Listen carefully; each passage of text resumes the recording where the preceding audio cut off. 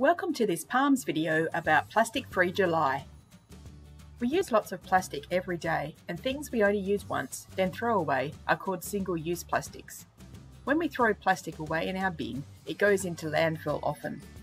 The plastic will sit there for a long time, not breaking down or rotting away for hundreds or thousands of years, maybe even longer.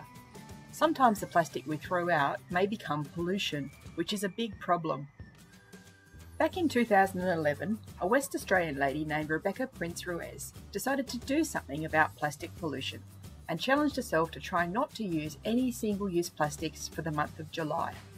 Some of her friends joined in, and Plastic-Free July has now grown into a worldwide movement that lots of people join in every year.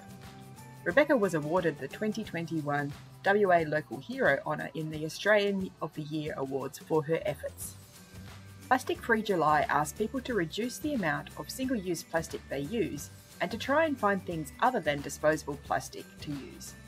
We've put together some ideas to help you with this. Let's start with something fun.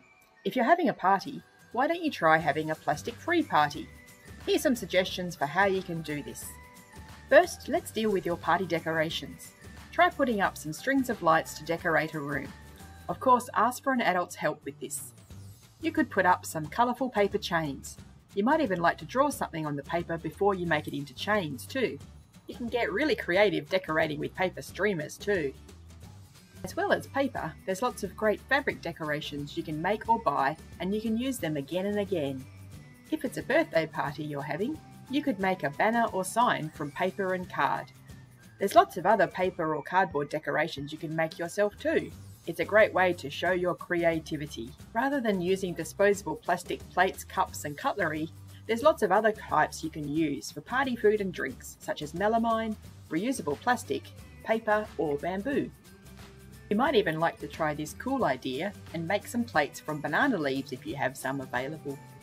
If you're giving out treat bags for your party guests, you could use paper bags or fabric bags and have some fun decorating them too.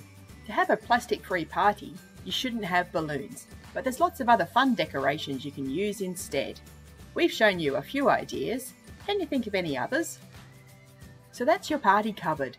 Here's some other ways you can join in Plastic-Free July. In your lunchbox, you can replace cling film with beeswax wraps or other reusable sandwich wraps. Try using small containers or paper bags for your sandwiches or snacks too.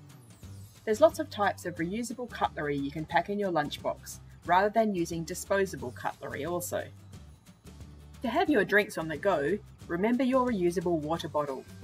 Refuse plastic straws and use your own metal or bamboo ones. Use reusable cups when you can.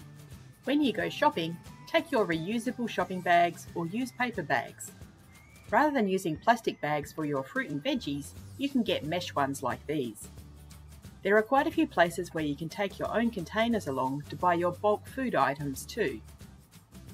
If you're getting takeaway food, try and find restaurants that use minimal packaging or compostable boxes and bags. They may even offer wooden or bamboo utensils too, which is great. Here's some tips for your bathroom at home. Using bars of soap or solid shampoo and conditioner reduces the amount of plastic containers you use. When you replace your worn-out toothbrush, why don't you try a bamboo one? If you can, choose to buy cotton tips with paper stems rather than plastic ones. And if you're travelling, there's lots of reusable containers you can fill up again and again from home, rather than buying small single-use plastic bottles. What can you do now you've got some more information about alternatives for single-use plastic? Here's a challenge for your class at school. Count the number of single-use plastics in your lunchbox. Make a graph of the results for the class. Work out what you could replace with something reusable. Try cutting out at least one type of single-use plastic that you use regularly. Can you think of any other examples where you can replace or cut out single-use plastic? Hopefully you now have some ideas for how you can join in Plastic-Free July. Of course, you don't have to try this only in July. Any time is a good time to start using less single-use plastic. Thanks for watching this PALMS video. For more fun, hands-on earth science activities, visit our website palms.edu.au.